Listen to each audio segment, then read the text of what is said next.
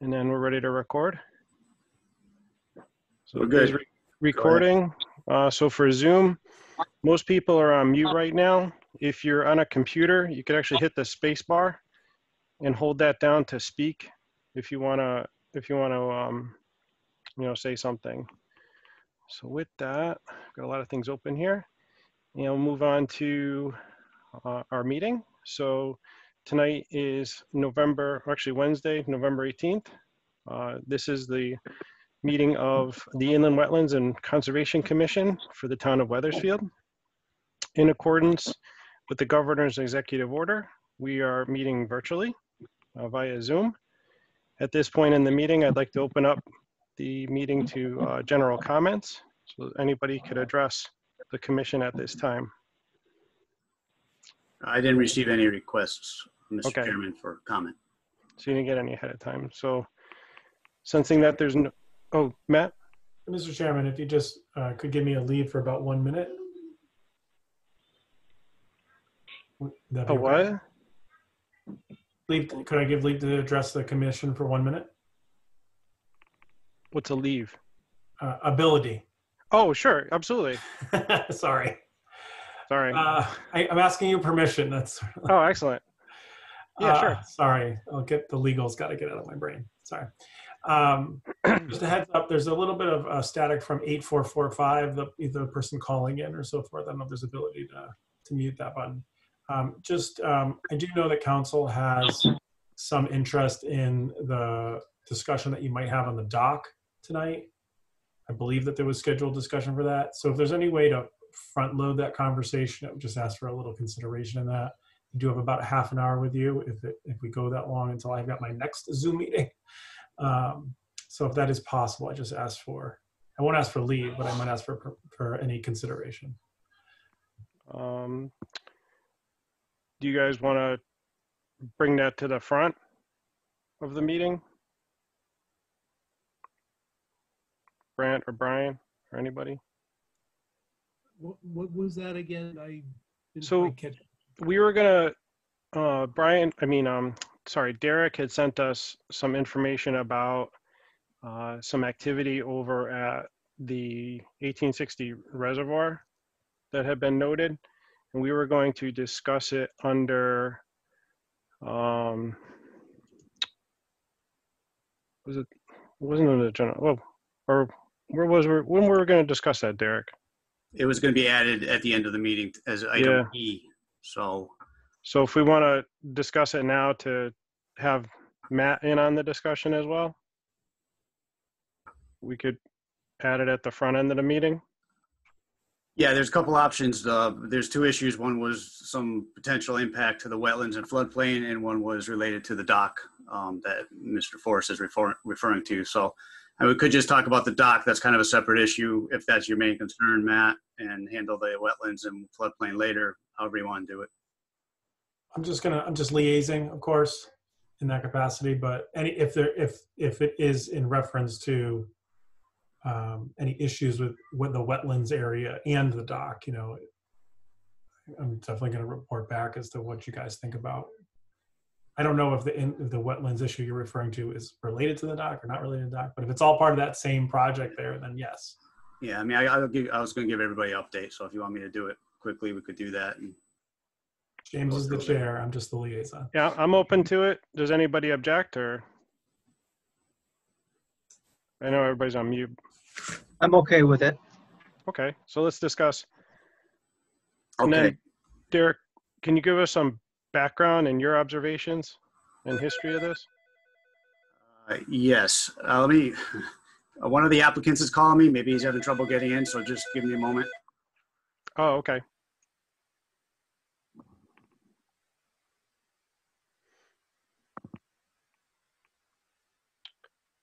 So I've got to open that too. Your spacebar sucks. Fuck, $1,000. It's a great computer. I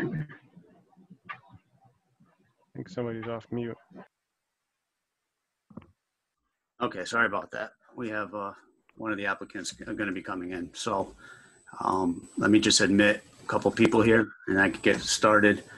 Yeah, so I had received email correspondence from a resident in town that raised some concern about some potential wetland clearing and dock installation at the 1860 reservoir on Monday. Just to show you a plan of it, I'm going to share my screen to give you a kind of an overview of the property and what was discussed.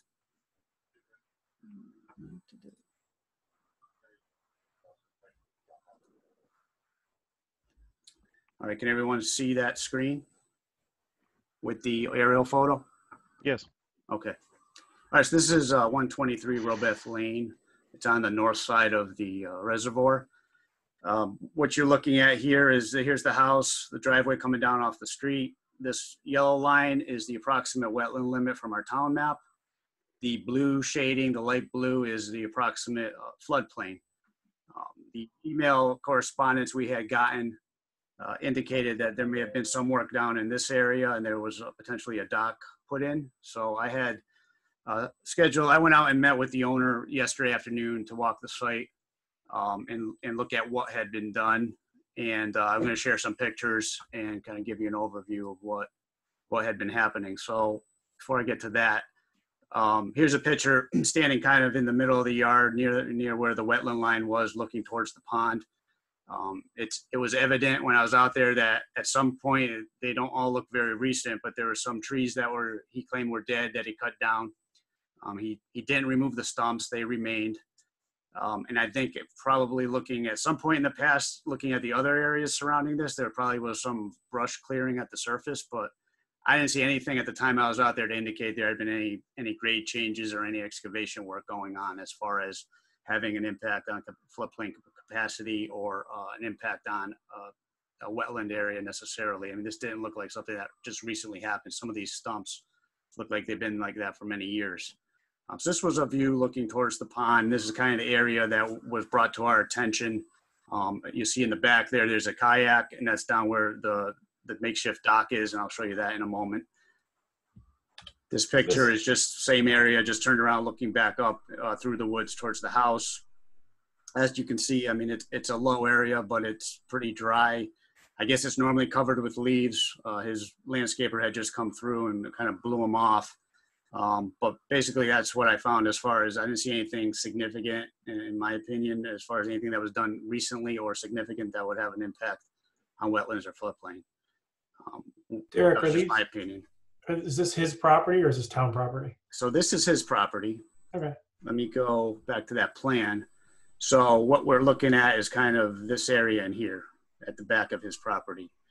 His property goes pretty far down to the water's edge. And this next picture shows down, this is town property. I think the town boundary is a few feet behind the photo here.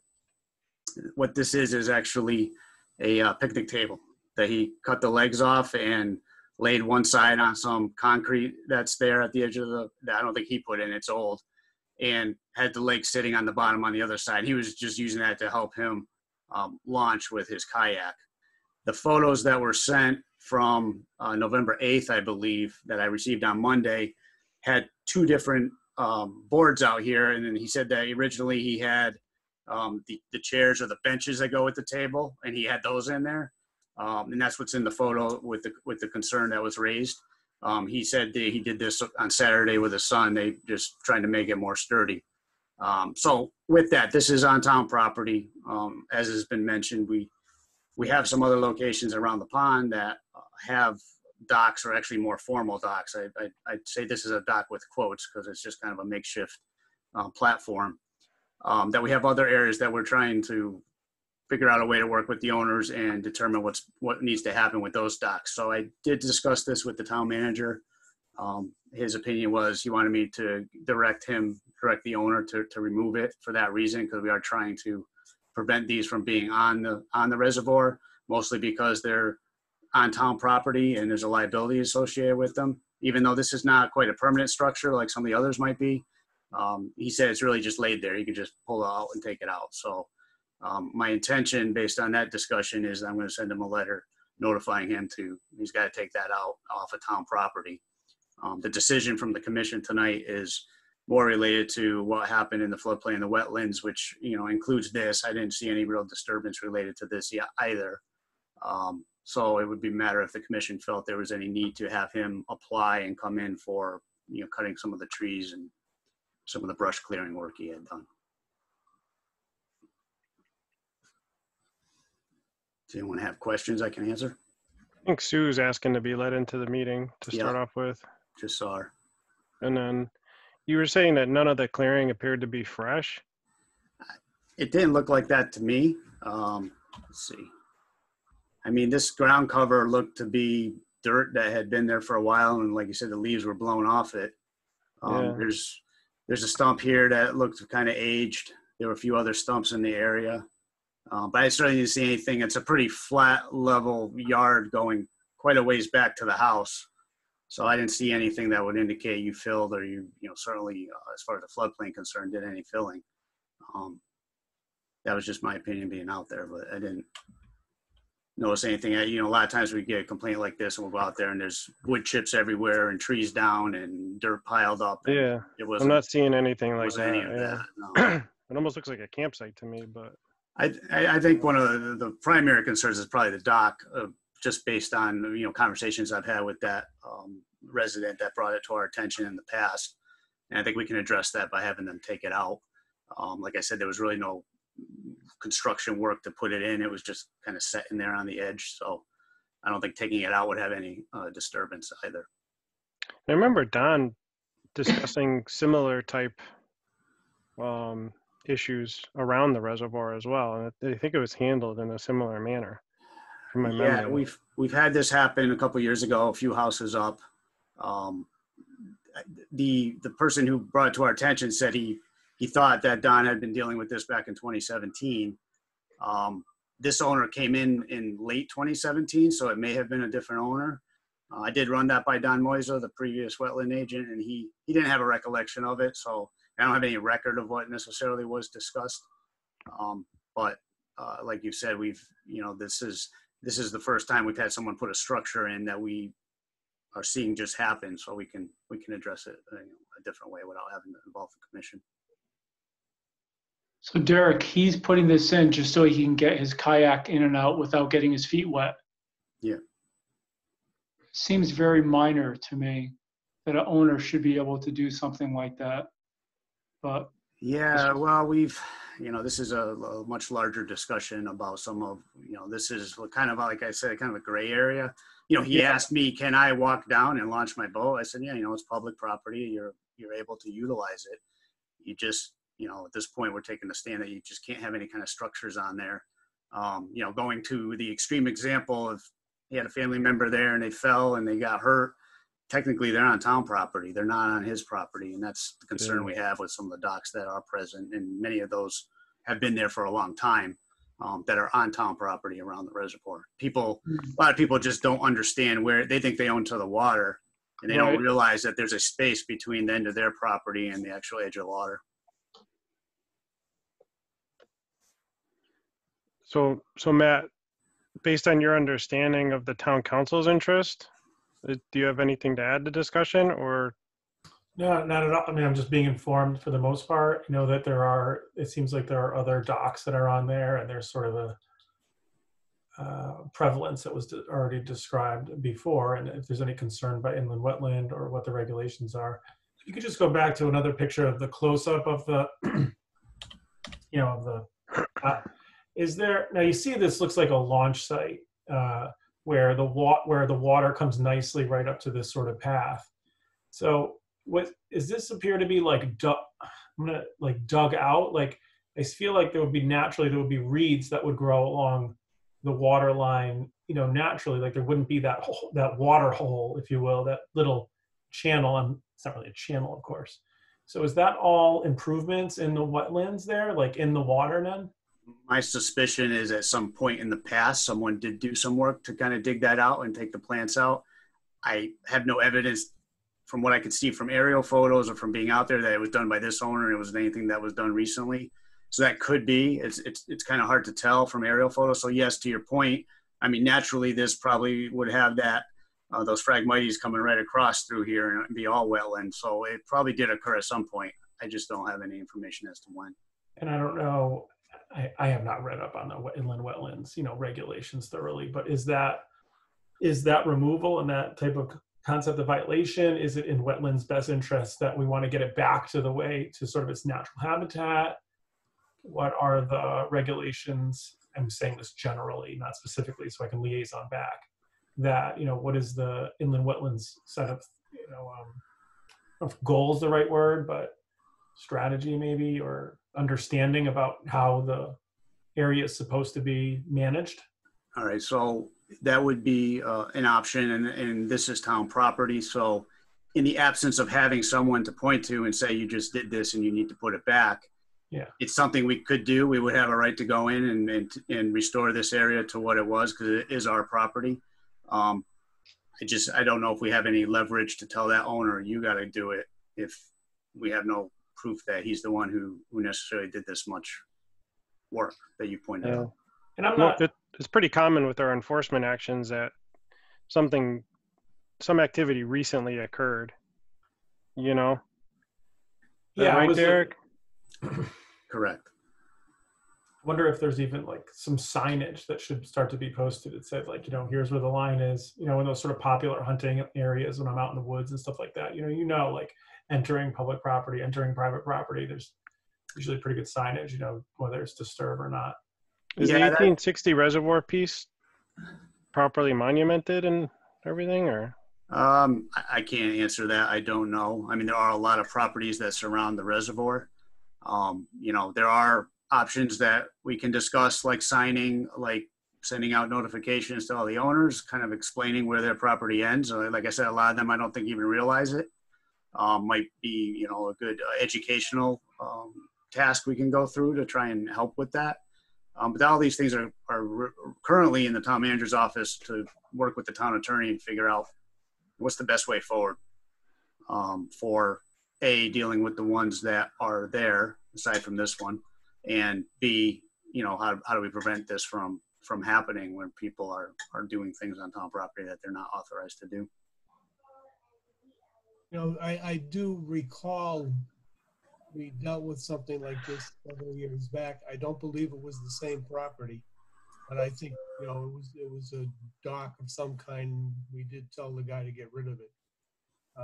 And I don't think it was this guy. I think it was further down, probably more towards the main road there, Highland Street, that way. Yeah, there was another issue a couple years ago that was similar, and that was a different situation where it was pretty clear work was just done, and we had him come in and get a permit and restore it. Do you recall, did he actually have to put in plantings or something? I think in terms of being natural, you'd let whatever grows there, revitalize.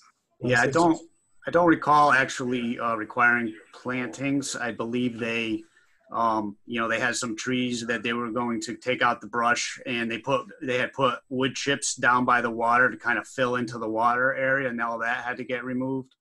So there's some work they had to do. I don't know, planting wise, I think it was just more of like, take out what you've disturbed and that nature will, take its course and kind of grow back. I suspect a lot of the reeds here are going to grow right back up if they're just left alone. I don't know, there is that one cleared, looks like a path down to the dock area. So he must have taken something out there. Yeah, I mean, I'm sure he utilizes it. He says he does to get out into the reservoir, and I'm guessing, looking at the area, maybe his prior owners had used it too. Accessing the reservoir from there is not the issue, but yeah, I mean, there really shouldn't be continued clearing or cutting of any of the wetland areas down here on town property. Pull the cement out in the dock and let nature take its course. They're receptive to pulling all that out of there, the dock and everything, or the picnic table? He didn't seem to be upset if he had to. He said, it was really a temporary thing. You could just pull it out if it was problematic. So I told him I would talk with the town manager and I would speak with the commission tonight about, how we want to go forward. Is this, Derek, you see on this picture on the top, it appears, and I might be wrong, that like there's a cutting of all these, of all the reeds behind that tree, it looks like. Is that cleared out? That would have been recent. That's not like years old. And there's stones and cement. I don't know if that's cement or not that we put in place. that's cement that I think's been there for a while.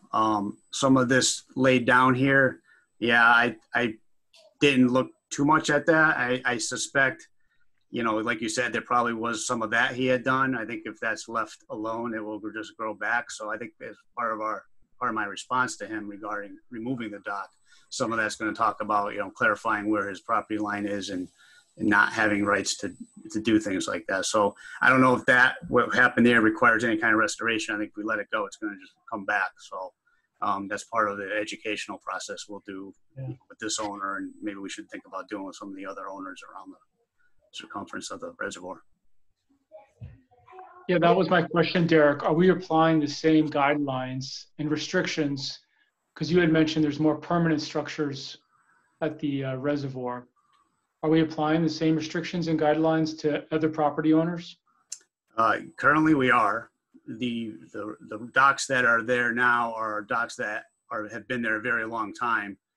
I don't believe we were able to locate records of them coming through and getting permits to put them in. It would have been unlikely the town would have said, yeah, go ahead and put a dock on our property and utilize it. So that's part of the discussion we've had with the town manager and the town attorney is, you know, how do we broach this with those owners? There's options to have them take them out. The town could take them out. They're on our property. We've talked about other options where, you know, maybe they need to come in and go through the formal review process and get an approval if it's going to stay, but they may need to get an easement from the town that releases us from any liability to access it. You know, whatever we end up doing with those will set a precedent for what we're going to do going forward. So right now we're, you know, something like this is pretty easy. If he was putting a 50-foot dock out into here and spent $15,000 to do it, we'd have a much bigger problem on how we're going to handle it. But I think with him, he seemed pretty easy enough that he would agree to just take it out.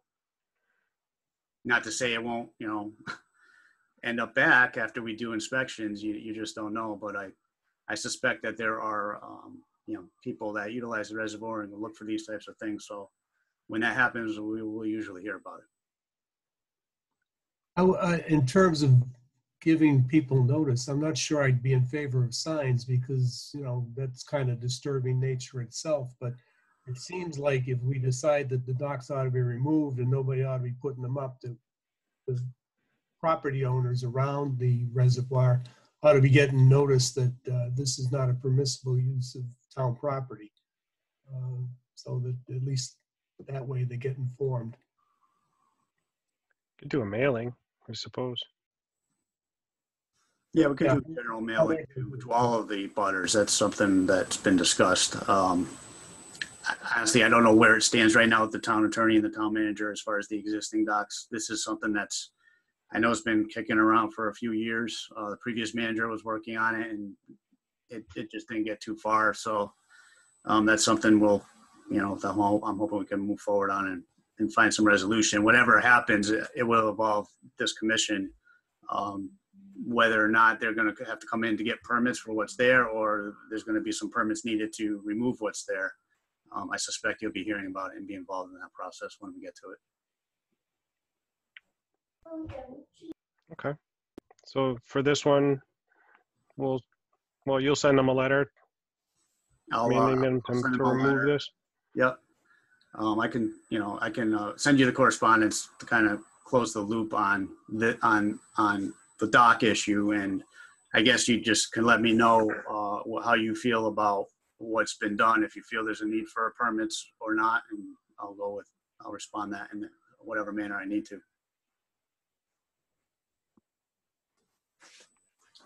Have the other intrusions into the wetlands been reviewed by this committee as well? Talking about the other docks In the past? Yeah, docks, structures, cutting of wetlands, you know, channels like dug like this, whatever it is. When it occurs and we're notified of it, yes, it does come to this commission. Like I said, with regard to the docks, I believe looking back at aerial photos going back a while, they've been there a long time. I don't know when they actually appeared. You know, it's something we need to address, and we're looking into it. So I mean, have those violations come before this committee before, or has that not come before this committee? I don't have any record of it coming before the committee. Yeah, Right. Matt, as I mentioned, I do recall at least one other dock up the road more towards Highland Street that, yeah, action was taken on. It came before the committee, I believe as a violation. I don't think it was a Right. permit. And And I know Don in the past too consulted administratively, yeah, with very similar to this. Here somebody put something out there. Hey, I'm going to be issuing a normal letter. This sounds reasonable. There's no other ground disturbance and so forth. yeah, and for what it's worth, the town even has come to us for a permit for road improvements on the other side of the reservoir, where you drive in. Oh yeah, when they put some process down. So that's right adjacent to the reservoir. So, basically anything that goes on there really should come before the commission. Yeah, I guess I was just thinking for consistency, if, I understand that there's this one and you'll be sending out the appropriate letters and perhaps the one that happened, last year or the year before, but I think that we've been notified of 2, 3, 4, Derek, please correct me if I'm wrong, other instances. And I don't know if those other instances haven't come before this particular board and it's appropriate that they do. It seems to be consistent that all the docs and changes should come before, and then you guys can be consistent with that.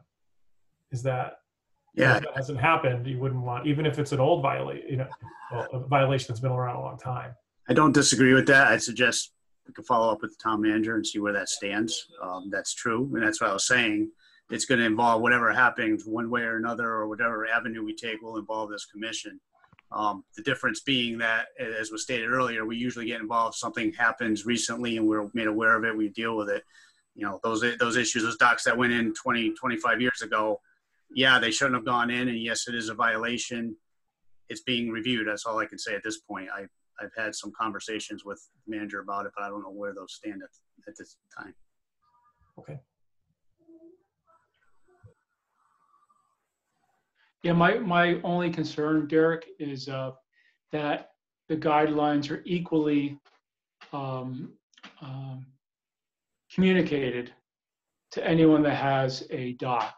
It would be, to me, very unfair if this guy has to remove a picnic table and there's docks out there that are permanent structures.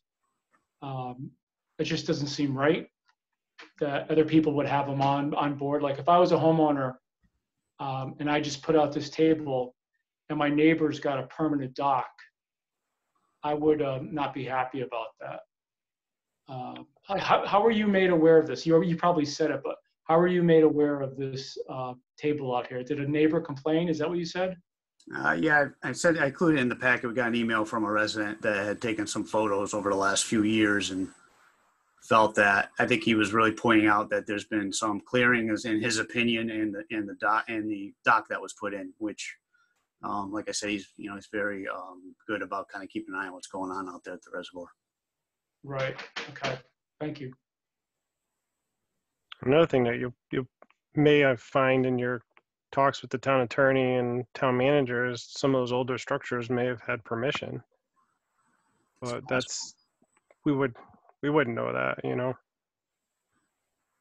at this point in time. Okay. So does that look like an acceptable course, guys, or with this? Brent, Brian, John, Mary? Yeah, I agree with it, that course of action. Okay.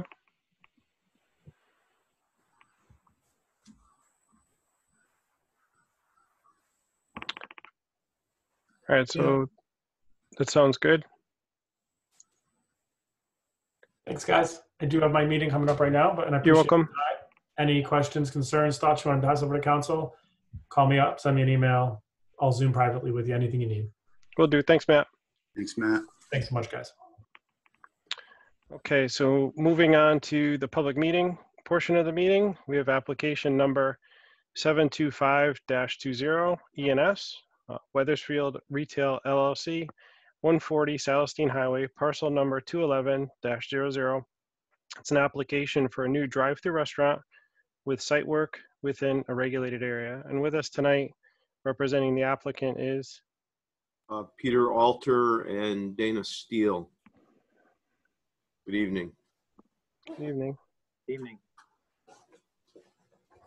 For the record, I'm Peter Alter. I'm a lawyer. I practice law in Glastonbury with the firm of Alter and Pearson. Dana Steele is our project engineer. He's a professional engineer at J.R. Russo. And he's been our project engineer for this proposal. Tonight, Dana, I don't know, or Derek, I don't know if you want to share a map or not. I can do that if I'm going to be walking through any of it. Is that all right, Derek? Let me give it a try. Post-disabled participant screen sharing is set.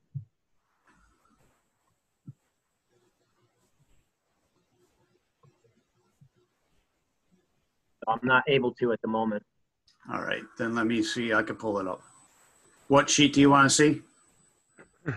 Well, have you disabled screen sharing? No, I think you can't request to screen share. I think I would say yes, you could. Yeah, I'm trying to share the screen, and it says host disabled participant screen sharing. So I think in your settings you have it. You have the participants unable to share. Let's try it. Try it now. Yep, that worked. Okay.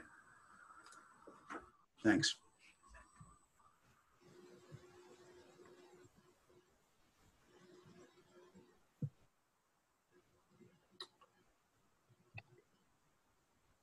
So we're looking at the southeast corner of the intersection of Celestine Highway and Jordan Lane, the shopping center that has been on that site for a long time.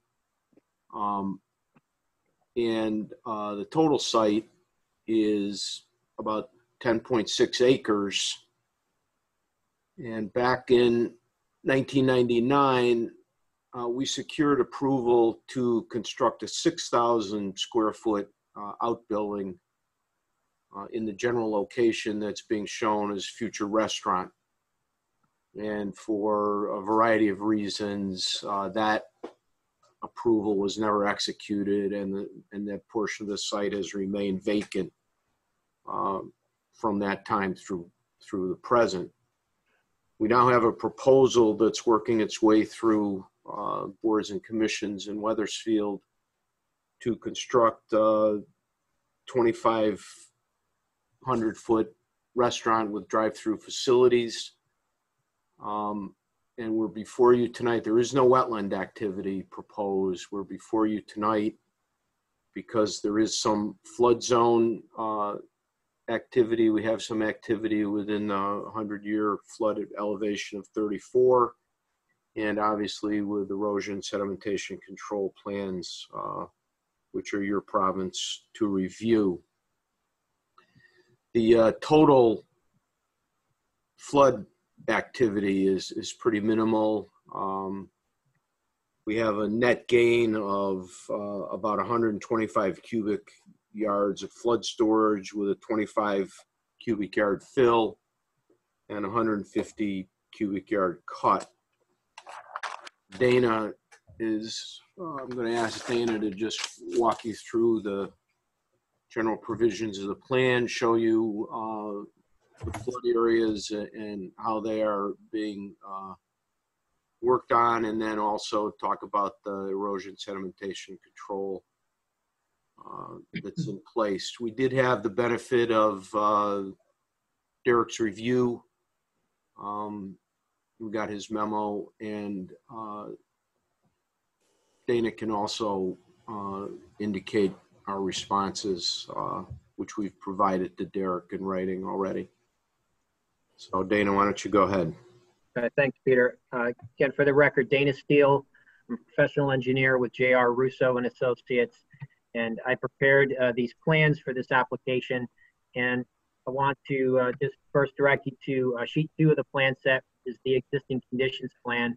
This is what you're used to seeing from a bird's eye view anyway at the property. We're at the north end of the property, right at the corner of Stylestein Highway and Jordan Lane. There is a site access off of Jordan Lane existing, as well as one further to the south on the Stylestein Highway, actually a couple. And this area that's proposed for redevelopment is the very north end of the property. It's this area here that's currently a paved parking lot. So we're operating in an area that's already paved and just reconfiguring it and resulting in a decrease in impervious area, an increase in pervious surfaces, a decrease in runoff. And so it's a pretty low impact type of development, making things better than they are currently. And so I think that's a positive for the application. As Attorney Alter mentioned, this property is in a flood zone, and that's why we're here. There are some wetlands in a portion of the property to the south, which are this little triangular area down here. And what that is a drainage ditch. The existing storm drainage. There's a pipe coming from the north to the south here, and another one through a separator, sediment chamber, and then discharging to that ditch. And so that ditch is, because it's wet, because it's got water introduced to it, has developed wetland characteristics, but it's a man-made type of ditch. There's this drains into a drainage ditch that runs parallel along the eastern boundary of the property. That's the railroad property. There's a railroad tracks just to the east of there, and between the railroad tracks and our property is this ditch, and that's where the site drains. So that's going to be maintained. There's going to be a reduction in peak runoff, but we're going to be continuing to send the water where it's always been going. So that's the existing site, but so there is wetlands, but no wetlands in the area that we're working. So our activities here and the wetlands is a good distance away, more than 100 feet away from any of our activity. But it is in a flood zone. The FEMA flood map indicates the base flood elevation in this area is elevation 34, and so the flood line actually coincides with the 34 contour, and that's this line here that comes up this there's like a little ditch here, and it comes up. This is like a berm here, and this lawn area, then the sidewalk and the driveway, and it comes across the driveway, cuts into our development area slightly in this corner, the southeast corner of our development area. Incorporates these parking spaces and this eastern portion of the loading area, and then wraps around this catch basin as well. So there's a pocket here and a pocket here that's within our development area, but very small area of encroachment.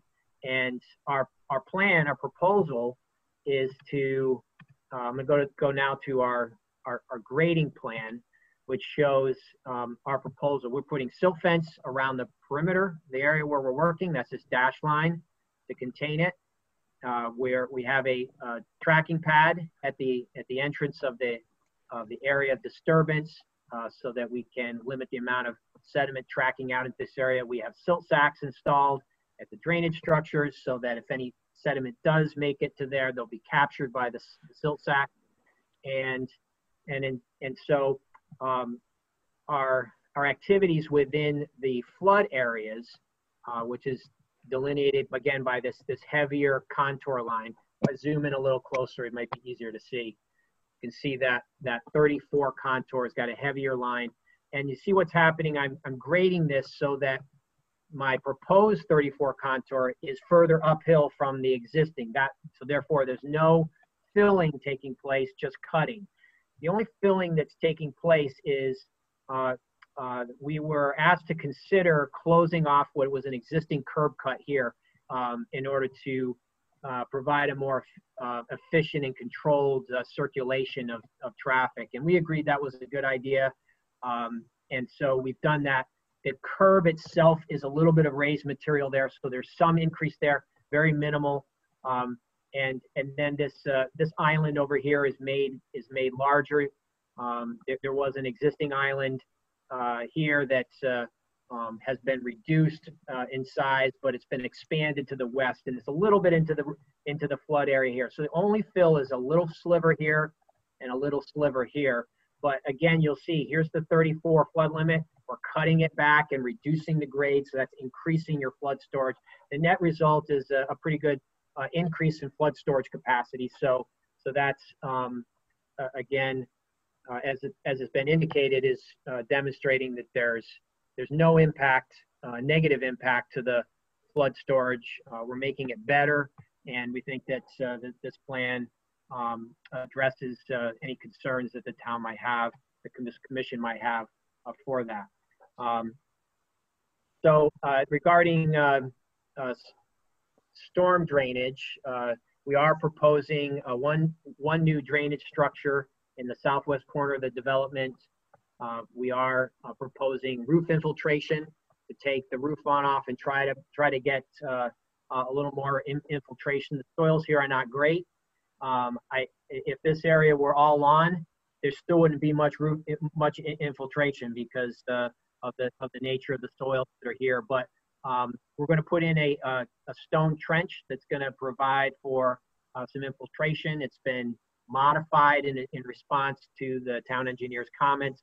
We wanted to have 50% of the water quality volume contained, which is your regulations talk about that, or your new LID regulations providing 50% of the water quality volume. So we calculated that and determined the size that infiltration trench needed to be, and so we've proposed that. Calculations are on the plan.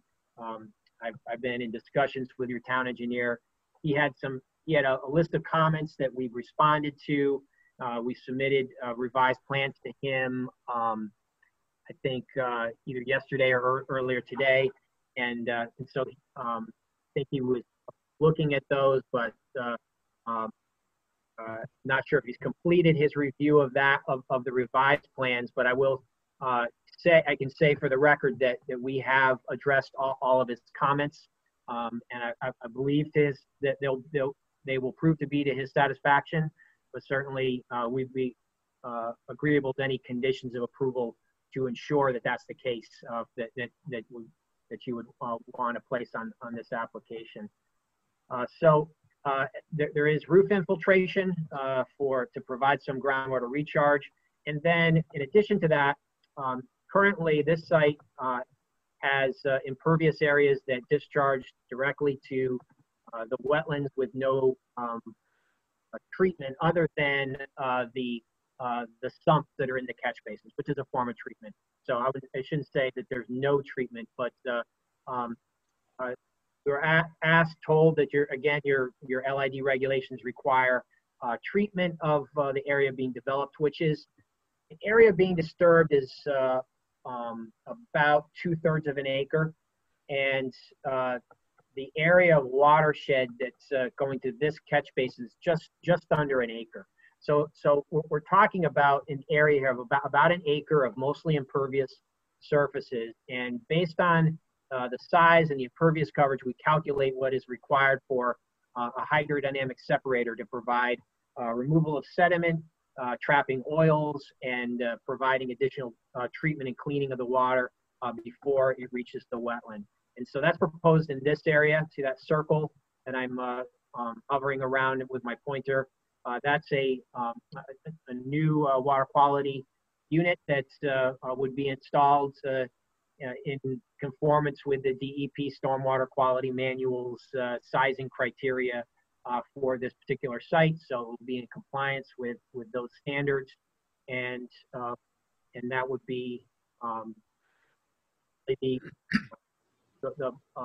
most important, I guess, improvement of the site from a wetland standpoint, improved water quality, We're also decreasing impervious coverage, decreasing peak flow rate, providing some infiltration. So we think that we've really covered all the bases in addressing what could be concerns with erosion controls, appropriate appropriate treatment, and a design. I think that it works. So if I think I'll leave it at that, unless you have any questions, be happy to answer them, or if I need to follow up on any of the town engineer specific comments, I'd be happy to do that.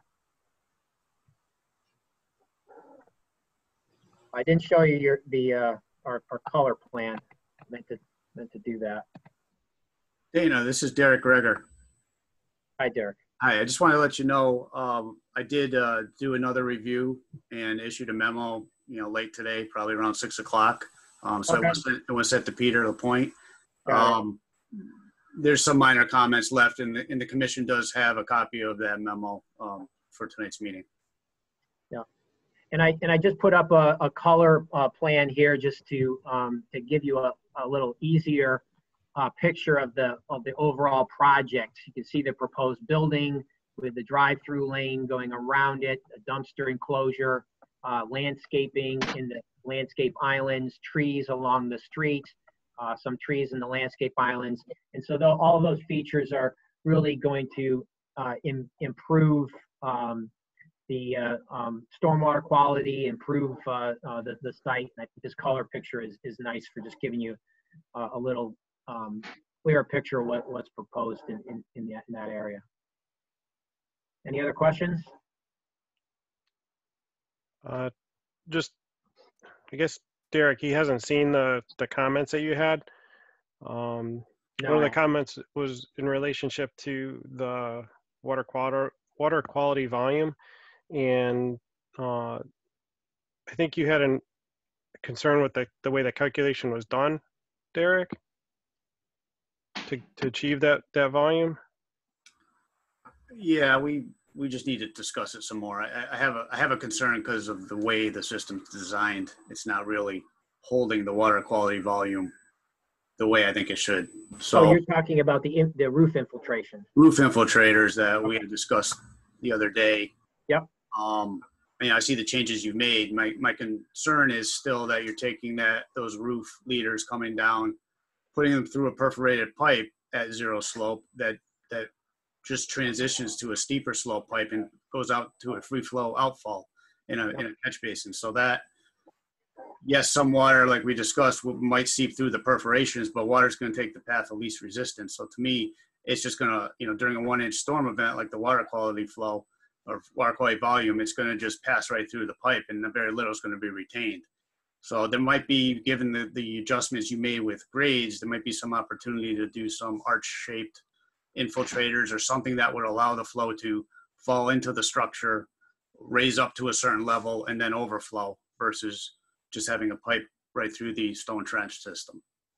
Yeah, we certainly could do chambers. I think a Colvest prefers the pipe and stone approach. One thought is I could put a T in the perforated pipe, so there's actually a vertical pipe going down into the stone, so that it ensures that the water gets down into the stone. I understand we've had this conversation. I personally think it's going to work fine, but I understand your concern, and I'll certainly work with you to come up with something that you're more comfortable with. So whether that's chambers or a T connection like I just suggested, I think we can work those out if the commission's comfortable applying a condition or this.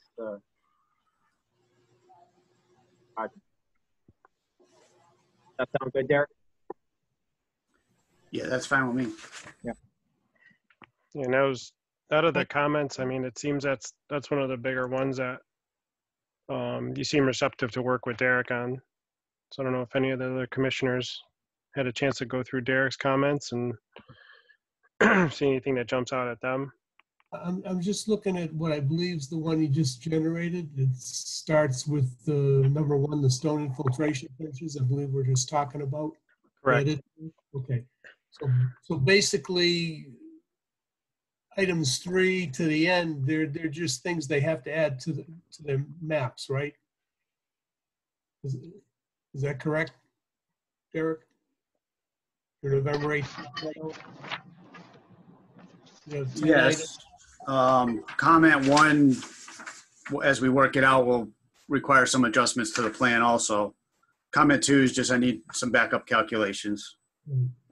As you said, I think the rest of them are just some minor changes to the plans. Okay. They're just things they got to add to the plans that, you know, everybody, they don't look major. So it's just basically 1 and 2 are the things that you want to work out with the applicant. Is that right? Do I understand that correctly? Yeah, if you were going to approve it, I would approve it conditional on these comments. And I'm willing to work with the applicant to reach some agreement on the water quality volume retention on site, or the 50% of the water quality volume that's required. We would have no problem with that being a condition of approval.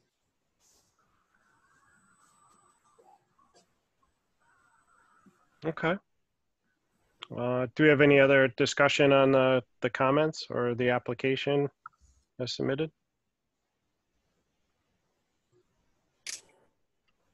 Okay. Do we have a motion to approve the application conditional upon the applicant addressing all of Derek's comments within his November 18th, 2020 memorandum?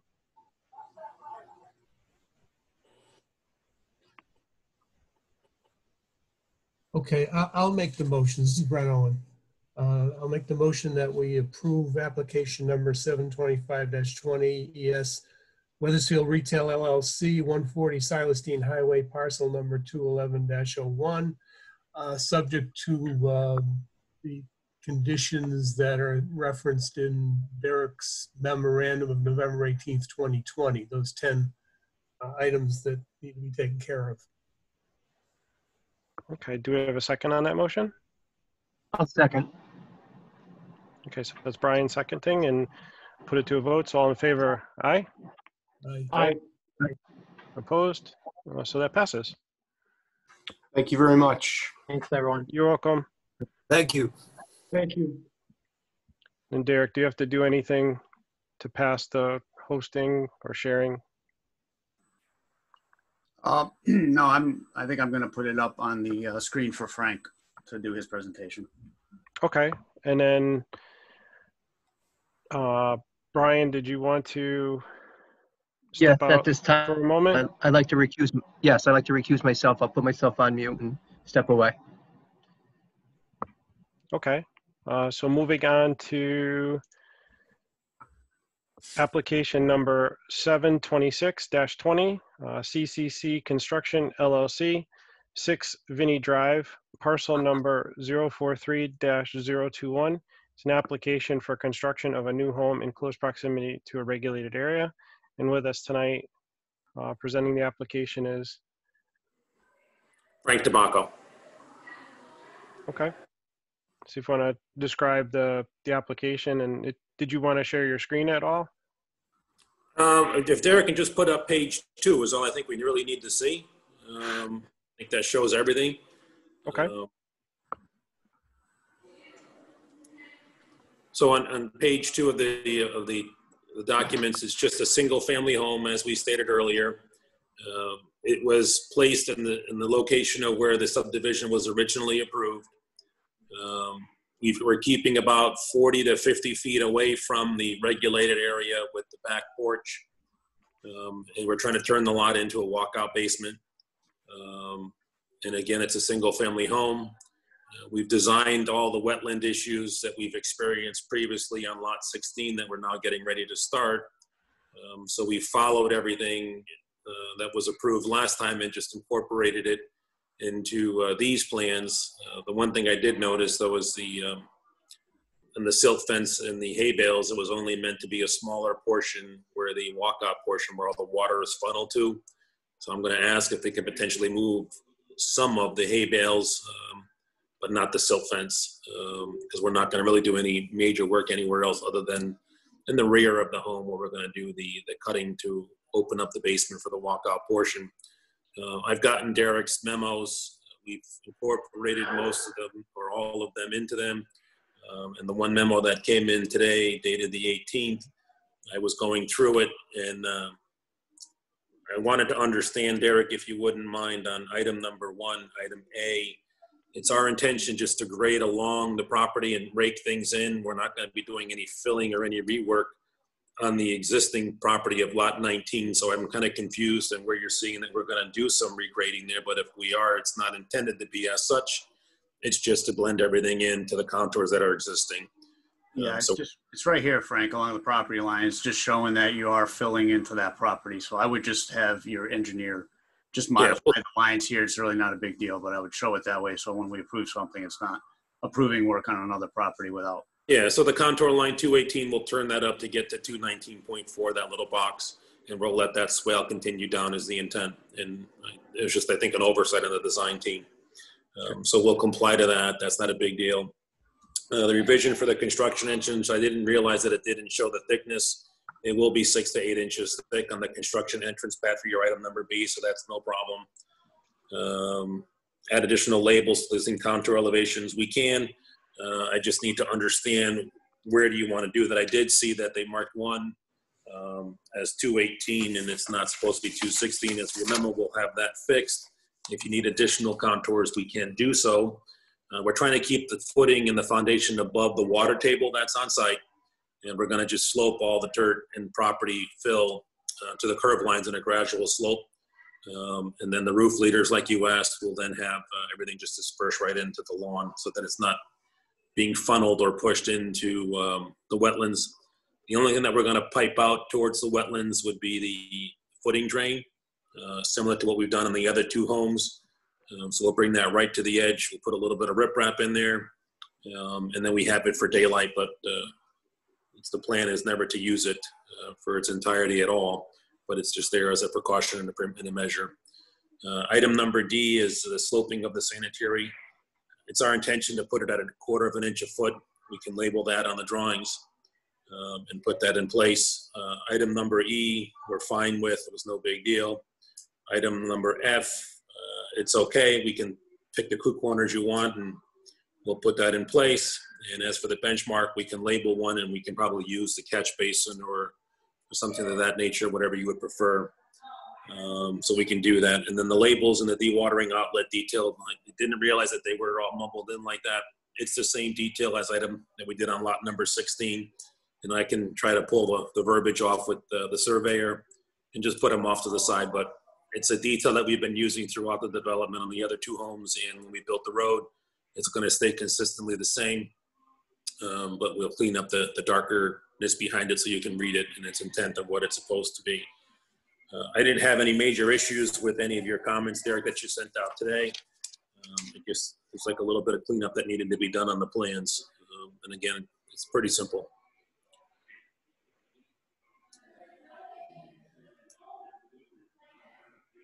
And that's all I have. Does anybody have any questions?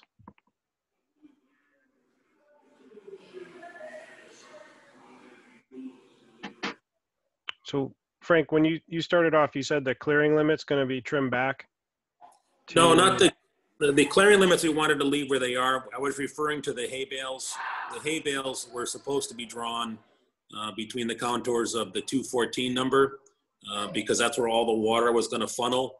As it goes up the bank and gets onto the 218 mark, I didn't want to put the hay bales up there because we're not doing any activity other than just putting in a seeded lawn area. So it's where the water channel was going to eventually go, was where the intent of the hay bale was to go.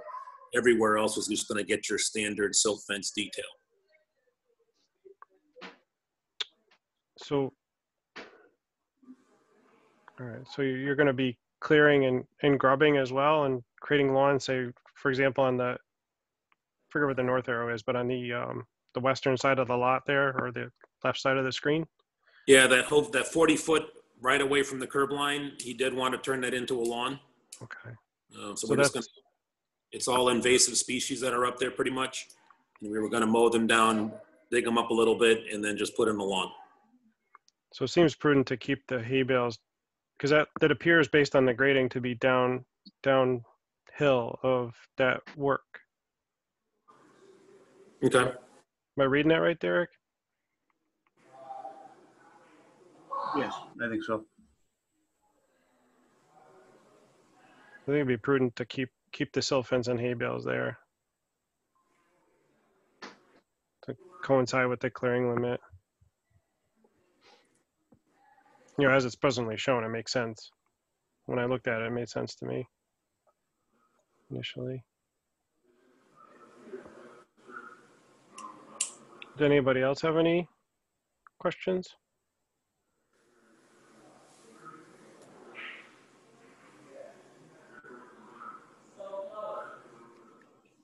Do we have a motion to approve the application with the condition that Derek's comments will be addressed from his November 18th, 2020 memo?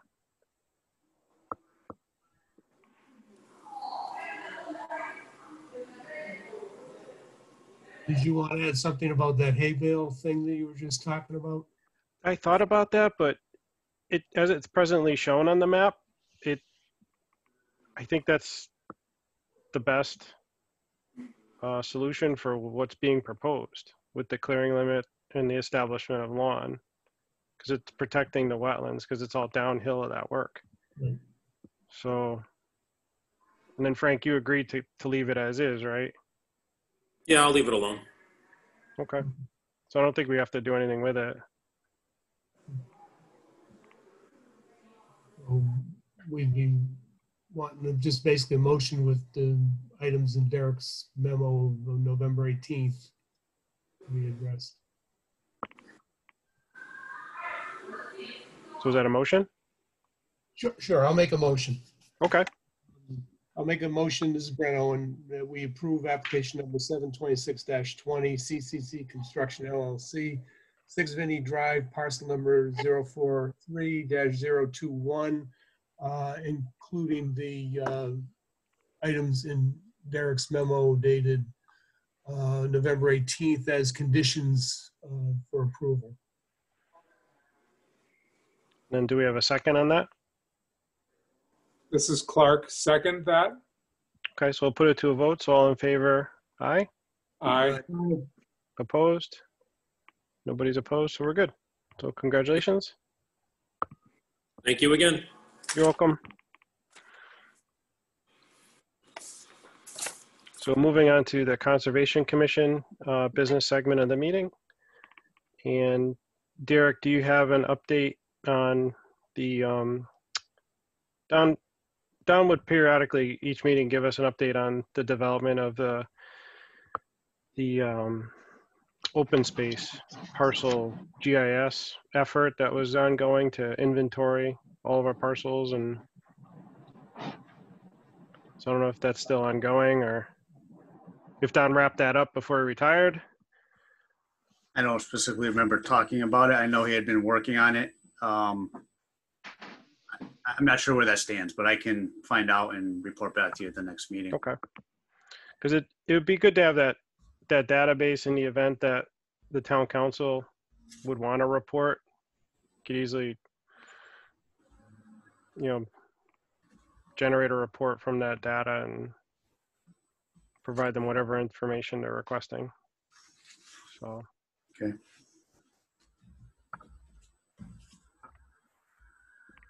Okay, so moving on to the general business portion of the meeting. We've got the approval of minutes dated August 19, 2020. Oh, did someone let Brian back in? Yeah, Brian's back in.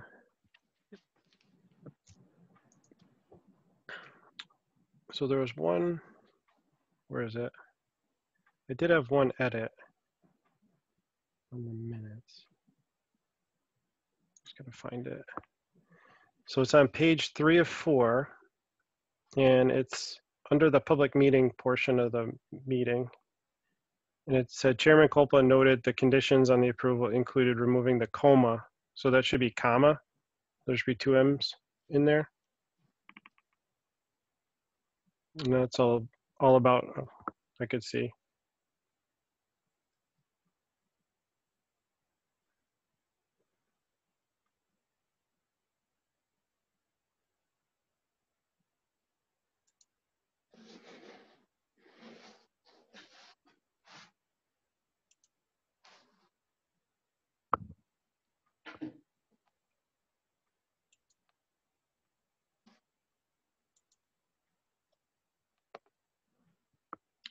Does anybody else have anything, or? No. Do we have a motion to approve the August 19, 2020 meeting minutes with the one edit? This is Clark Nelson. Motion to approve the minutes. Okay, and do we have a second on that? I think that was, second. did John want to second that, or you're muted, John? Yeah, I'll second it. Okay, so all in favor? Aye. Aye. Okay, so that passes. Go back to the agenda. Page 2, maybe. All right, here we go. Wait a minute. Oh yeah, sorry. So moving on to the correspondence section of the meeting. We have 1785 Berlin Turnpike. It's a wetlands and floodplain violation letter from Derek Greger, PE, town engineer, dated October 8th, 2020. So I don't know if you want to talk about this a little bit, Derek. Sure. I just wanted to state for the record, I forgot to mention it when Mr. DeBacco was up, but the application that was included in your packet that he filled out was for Appendix B out of our regulations, which was for change in regulations or boundaries of inland wetlands. It was supposed to be Appendix A. I didn't catch that. I think I might have sent him the wrong one. So I just wanted to make it clear for the record, it was a traditional inland wetlands form application and not a modification to our wetland boundaries. Okay. All right.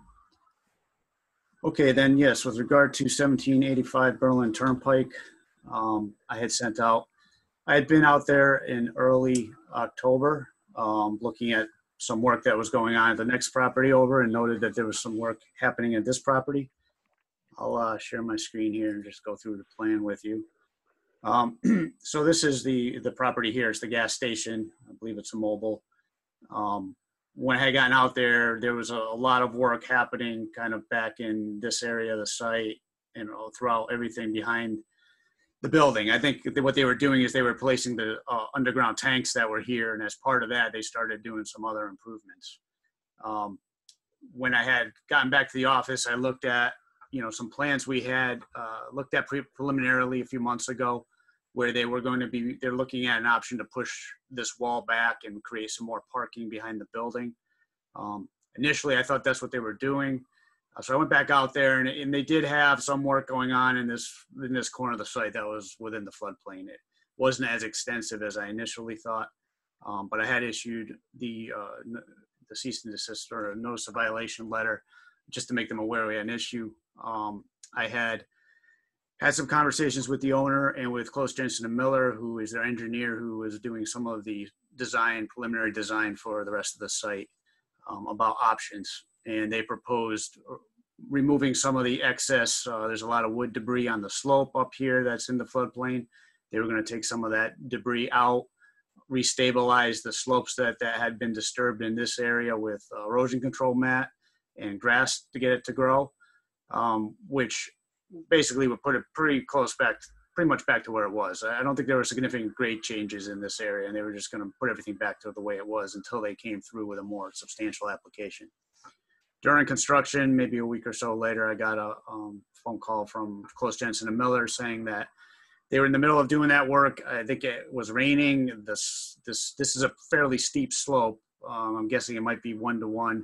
Was starting to sink, and they were afraid they were going to lose the wall. I mean, the blocks they had at the top of the wall, and just lose the whole slope into the wetlands. So they requested if I allow them to at least put in some riprap, at least for now, to stabilize it, to prevent it washing down into the wetland area, which you see by this yellow line.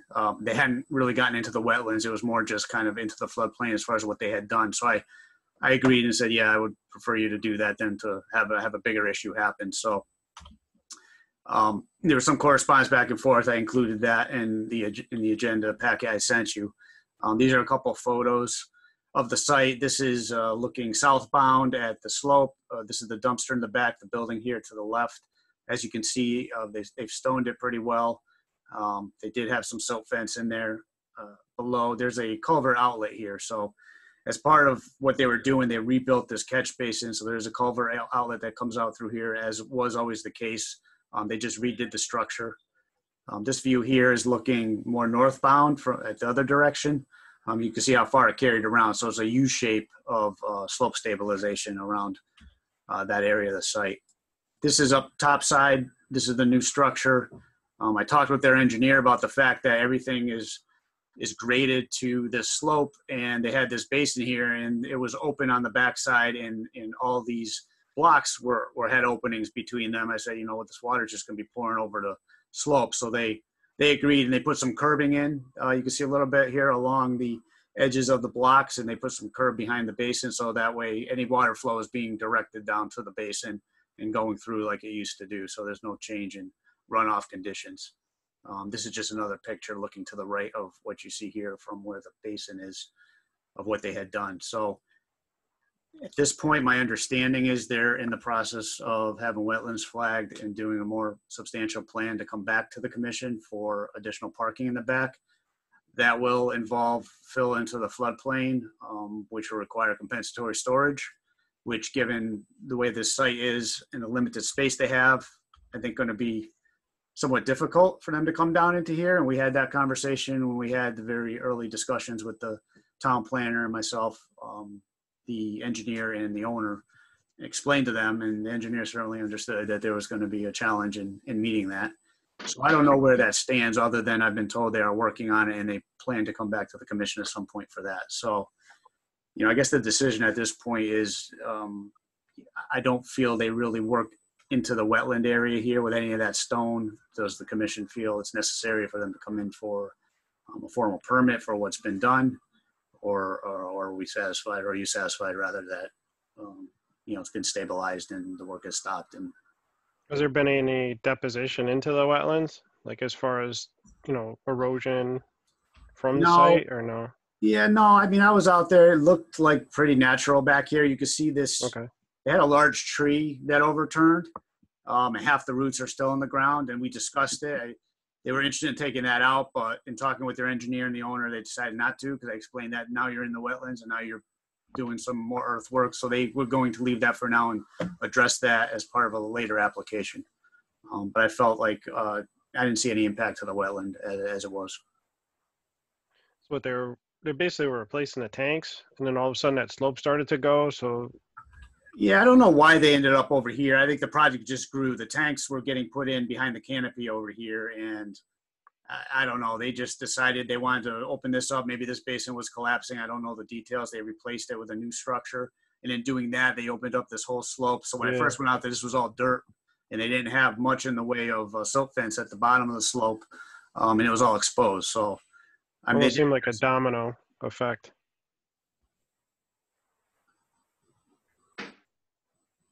So it's stabilized now, right? Yes. Okay, so there's no, and then they're working on coming into us for sure, or? Well, nothing's for sure. They said that's what they were planning to do. I would make the decision based on what's out there today, if that's going to be adequate or not, because I don't know if that will actually come to pass.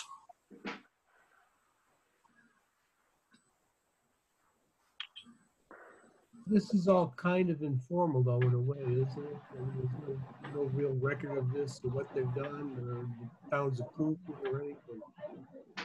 Yeah, I think it's just an informal discussion similar to the 123 Robeth we discussed earlier tonight. You know, does the commission feel they should come in for a permit, or are you satisfied it's been addressed by staff? And, you know, we'll see what transpires, if anything, with this site going forward. Derek, are you satisfied? Yes, because looking at what was out there when I went out initially and looking at the aerial photos and such, I don't think they've really changed anything. I think this slope was always pretty much where it is now. It's stabilized with rock instead of it was vegetated before, and vegetation would have been a better option. But I think given the fact that it is that steep and they were having some sloughing off and issues with the wetlands right downstream, I prefer to have that.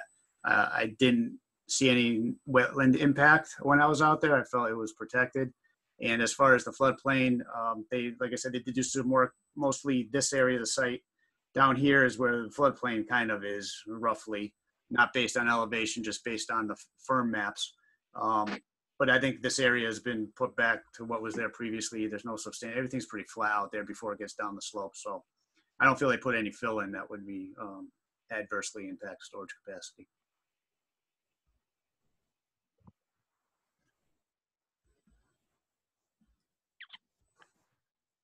I know ordinarily for this type of work, we would require a permit if someone was proposing this. True.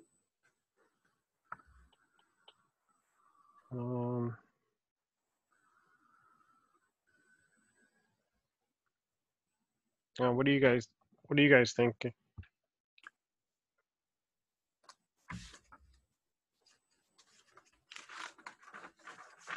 your point, they should have come in and got the permit before doing all this work.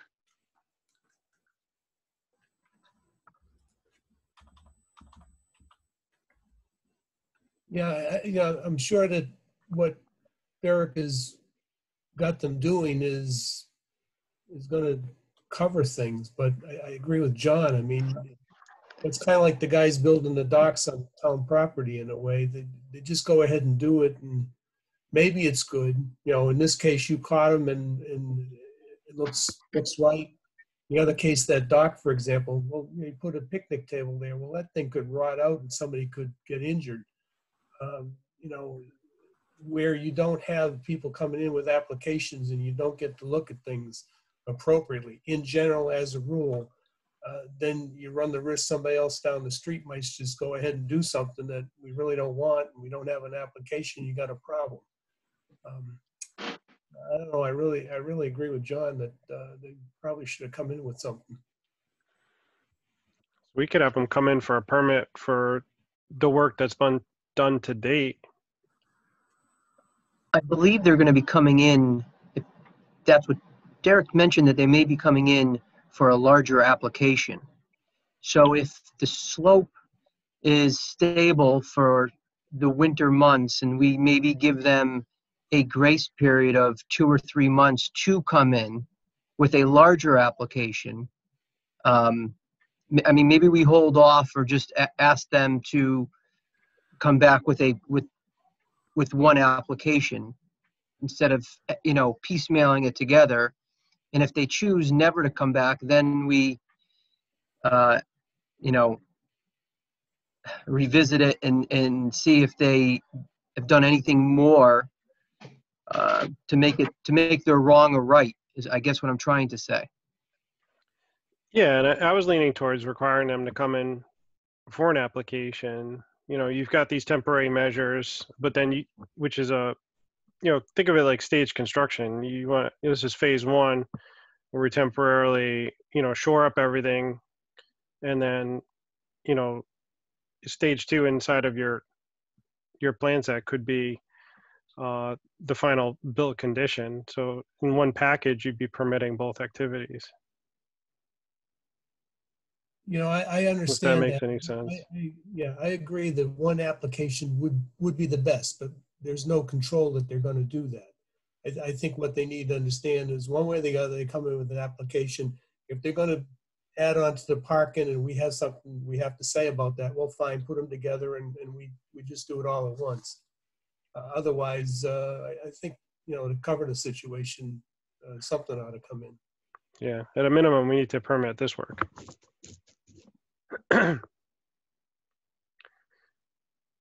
And then, based on the information that they present, there could be some additional, follow-on stuff that we could see. Seems pretty stable now, but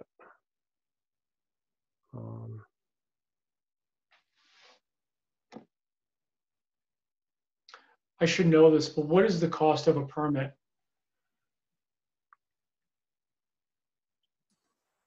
Typically, the cost is $135.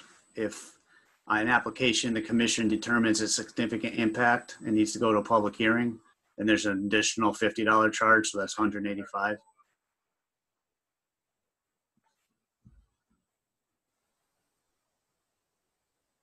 And is there a fine for not having a permit and doing this work? There could be a fine enforced for doing it without a permit. We have the ability to.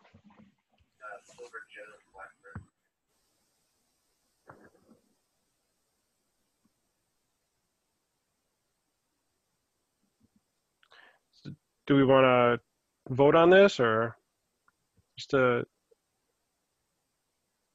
see if we're all on the same page and have them coming in for a permit? Or do we all agree?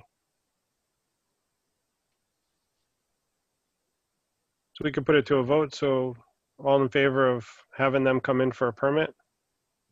Aye. I'll second that. Okay, so we'll do a motion. I think you'd have to. Okay, so we have a motion to have them come in for a permit for the work that's been done to date. And then Brett seconded it, right? Yeah. So we'll put it to a vote. So all in favor? Aye. Aye. Okay, so we'll have them come in. Okay, I'll notify them and get that started. And then 1785 Berlin Turnpike, we have a wetlands and floodplain violation letter. Response from Close, Jensen, and Miller. Oh, that's the same thing. Yeah, really, A through D were all part of this discussion. Okay, so we've covered, all of those different violation letters. A through C. I'm sorry. D is a A through separate C. issue. And then D is a DEP letter regarding the proposed reclassification of groundwater at 214 Church Street, dated October 29, 2020. And then do you have any background on this at all, Derek? I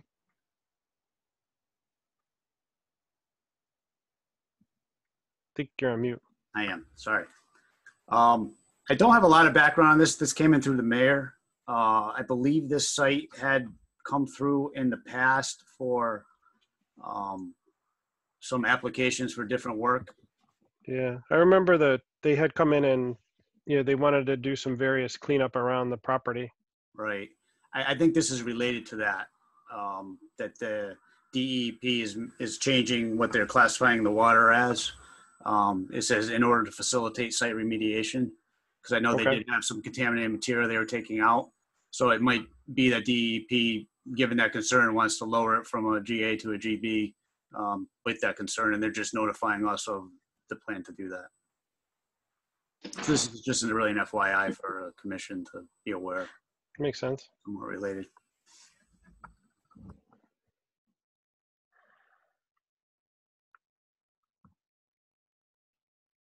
Okay, and then I think that's about it. Do you have any questions on this, or sensing there's none? Do we have anything else to cover this meeting, or?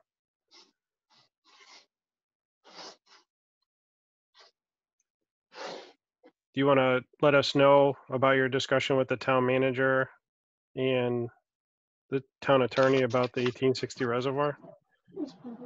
It seems pretty frequent that the issue kind of pops up out there with the docks. Well, I'm not aware of new docks being installed. This issue of there being existing docks for a long time has been brought up for many years. I was texting with the town manager a little bit earlier.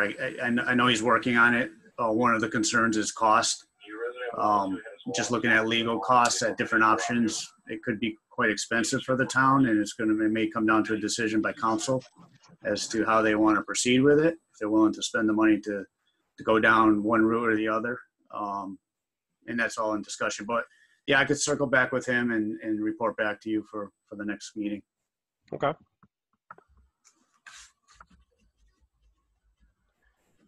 think that's it. Does anybody have anything else to discuss? Maybe a motion to adjourn. And then do we have a second on that? Is that I'll Clark? second. Oh, John. Okay. So all in favor? Aye. Aye. Aye. That passes. So that's it. Boys, have a happy Thanksgiving.